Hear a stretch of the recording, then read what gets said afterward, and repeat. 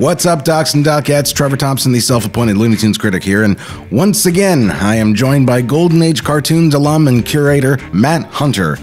And once again, anyway, we're talking once again about the Redrawn and Colorized, should be drawn and quarterized. No, drawn and quartered. Yes, drawn and quartered, right, Matt? No? Jeez, wow, dude, you're a great crowd. Well, go on. And yeah, no, seriously, thanks for leaving me hanging. Yeah, so last week we talked about these bastardized black and whites, as I like to call them, and specifically we talked about the history of Fred Ladd's color systems, which was responsible for the redraws, some of our personal stories growing up and seeing these on TV, and all throughout these discussions I kept trying to get to a quote about these old cartoons from Tom Minton, who, if you don't know who he is, he was a storyboard artist, writer, producer on many shows in the 80s and 90s that fans of Looney Tunes growing up then would have seen. Tiny Toon Adventures. He was the inspiration for Brain of Pinky and the Brain, which he also wrote for on Animaniacs. He was on the ground floor of the now iconic Mighty Mouse, The New Adventures, headed up then by the animation legend Ralph Bakshi. Step in anytime, Matt. Help me out. He was also the main writer for Sylvester and Tweety Mysteries. Yeah, well, he had writing duties, but he was the head of the show in that he was the producer of the show. He was essentially in charge of that show, and now retired. He started in the business when the redraws were still being made. So anyway, I had a quote about the redraws from him last week, and we never got to it, so I'm going to start by reading that now. This is his response to me asking if he knew anything about either the computer colorized versions or the redraws, and here's what he had to say. All I know is what I gleaned talking to old timers. Virtually everyone who was an artist, writer, producer, or even a cell painter was offended by the crappy workmanship on full display in those late 60s overseas repainted cartoons. And Bob Clampett's rep seemed to suffer the most, since the majority of the repainted shorts were originally directed by him, and the terrible redos still bore his name. I was told that the deal was made by suits at Warner Brothers who were impressed by the first one or two repainted cartoons that the overseas shop showed them. It later became painfully apparent that more time and care had been spent on the first one or two in order to land the job of doing a million more. And that no executive making that deal was an artist, and no artists, especially none who'd worked on the original black and white shorts, were ever consulted prior to the contract being signed. American business at its nakedest, conned by one of their own bait-and-switch cons, and bitten in the ass in the end. The overseas studio were still using the same trick as late as the previous decade. I'm sorry, let me say that again. The overseas studios were still using the same trick as late as the previous decade, doing a great job on the audition footage, often using a superior crew than would the actual stuff once the contract was signed. The studios seldom learn. Well, it was in 1967, and Warner Brothers had gone through basically two major corporate mergers over the period of 2 years, or 3 years, really. And it was because the Seven Arts Company bought out Warner Brothers. Jack Warner sold out, essentially. Yeah. He was getting old, and he wanted out, and he just sold it to this company and merged, and they turned into Warner Brothers Seven Arts. And what they did was they decided to put these cartoons in color for TV, and that's why they made the redrawns. And then they stopped subcontracting to the real artists like the Patty Freeling. We should also address. I think we should address a little bit, because this is kind of relevant now today too. There's a feeling of anything that's black and white is old-fashioned and therefore not worthy of one's time.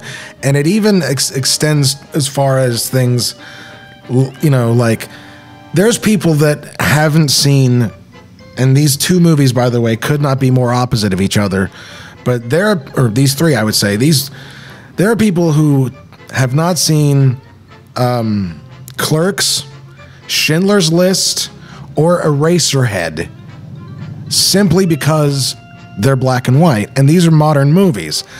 And there's certainly something that these colorized versions on that level that they're responding to, which is we need these. We're playing these during other cartoons that are in color and other shows that are more modern in color, and there's this weird stigma about black and white being old and therefore unhip. And it's like, well, yeah, but when you try to hippify something that wasn't, it's kind of like watching the Three Stooges movie. Yeah. Like, something's just not right, because the black and white was an art form in and of itself. By the way, I forgot to show this to Matt earlier, but this Addams Family meme does more to show how black and white is an art form, right down to how certain colors photograph in grayscale. By the power of grayscale! It can look spooky in black and white when IRL, it's really pink and peach. Isn't that right, Static? Wow, that Static is really dancing now that it's pink. Dancing is forbidden. The people who know how color works, the people who know the natural path that the eye takes in any given point. You're going to know where what draws the eye to certain things. These are artists, and they know they can be, more masterful about it than we can even speak about it.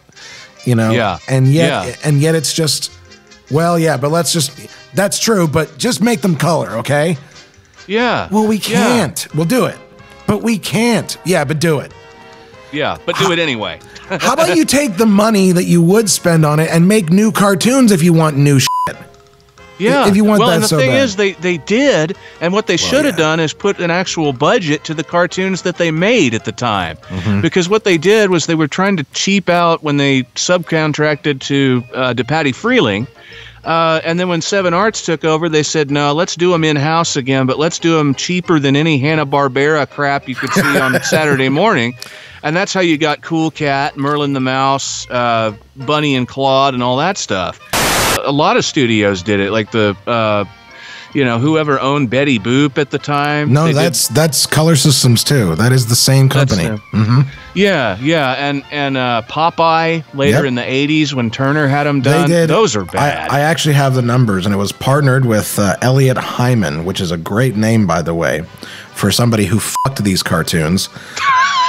There were 78 Porkies, 100 Betty Boops, 18 Crazy Cats, and there was a test of Farmer Alfalfa, and then there were some Mutt and Jeff cartoons, Felix, a few Bosco and Buddy titles, but those are most of the numbers. Wow, I'm losing these cartoons over here because I'm getting all technical.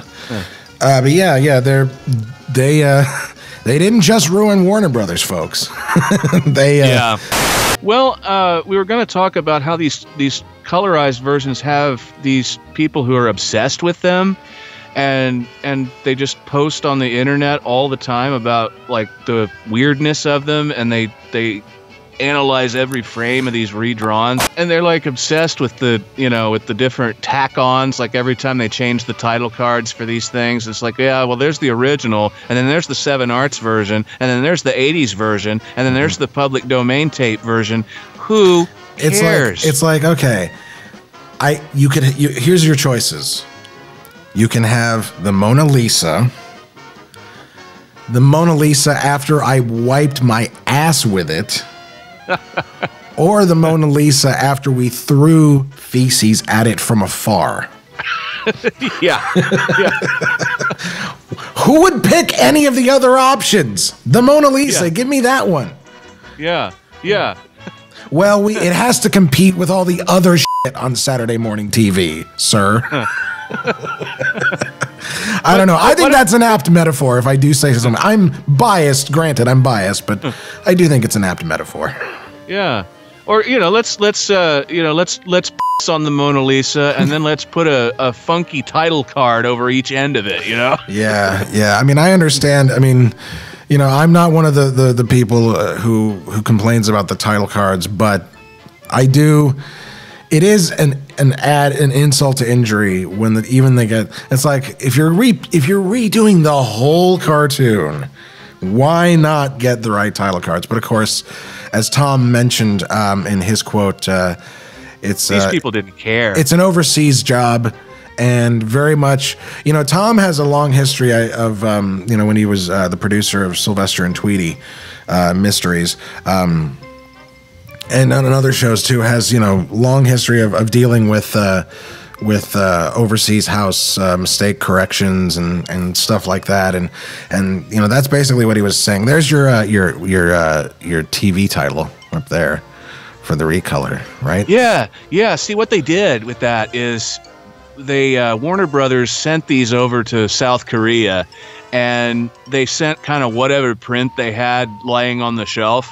And since they had just reacquired these from, you know, having sold them off for so many years, Sunset/Guild removed any reference to Warner Brothers from any of the cartoons. So, like, for example, when they were showing them in black and white, Porky and Wacky Land, that scene where the dodo bird zooms in on the WB shield and hits Porky with a slingshot, they cut that out.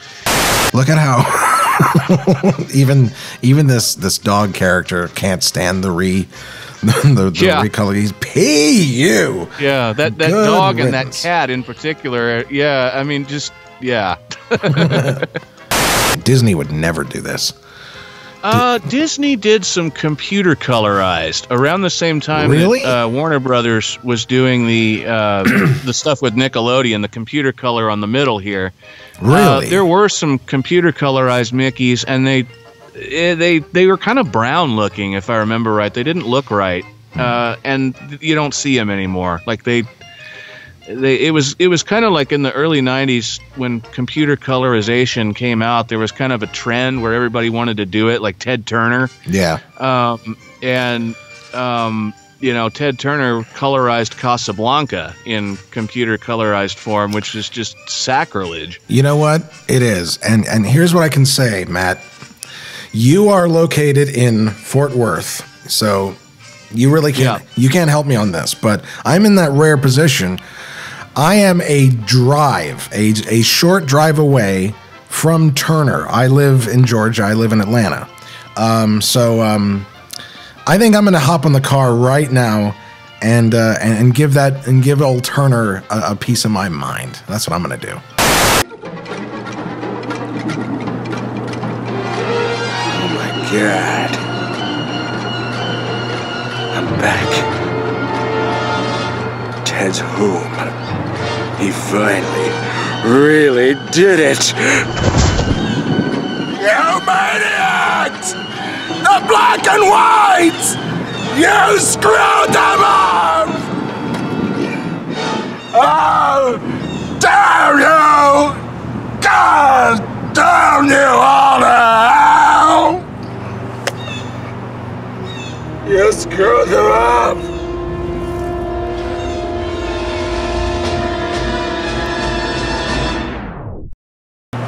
That's gonna have to do.